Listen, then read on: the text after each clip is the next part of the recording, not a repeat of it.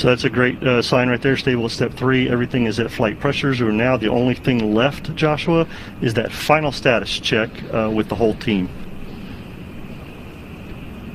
25 seconds. Status check. Go Atlas. Go Centaur. Go Lucy.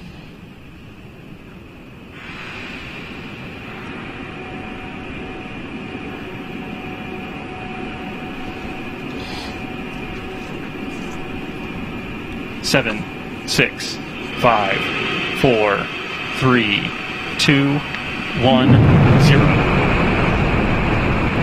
Liftoff.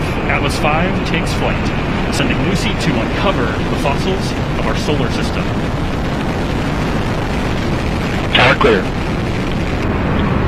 RD-180 propellant utilization has gone to closed loop control. The vehicle has begun the pitch yaw roll maneuver.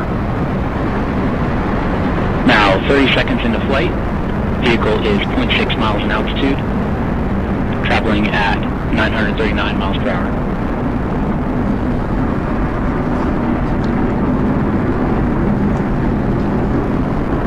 RD-180 performance continues to look good at this time.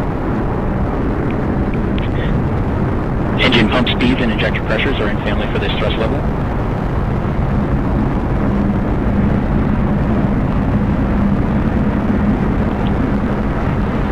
Vehicle attitude remains stable at this time.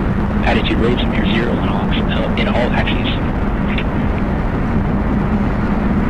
Now at T plus 70 seconds into flight, vehicle is 4 miles in altitude, 0.2 miles downrange distance, traveling at 1,200 miles per hour. Mach 1, Atlas is now supersonic.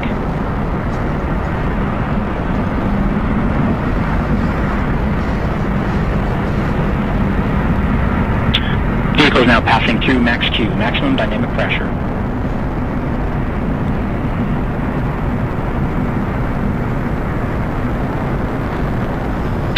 The vehicle is now throttling down slightly.